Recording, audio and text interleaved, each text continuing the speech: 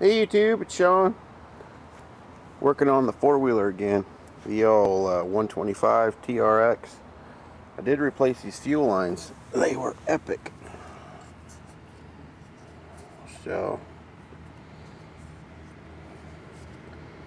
yeah, got rid of that. We just put some Tygon on there. And it's working great. And it runs a little better. It ran good before, it runs better now.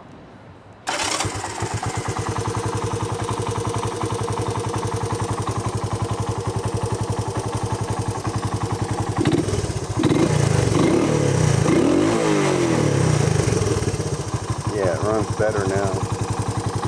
So, the next step is to start sanding our repair job. Okay, so to do that, I did get some paint. Yeah, some red. Looks pretty good. I mean, it doesn't match exactly, but it matches pretty good. But anywho, let's start sanding this putty down. See what we got. Okay, I'll bring you back, guys. Hang on. Alright, tubes, we're back. And remember, this is not a refurb, this is repair. Just making them solid to where they don't break off. Okay? So I got the primer on them. Got them sanded. Use that there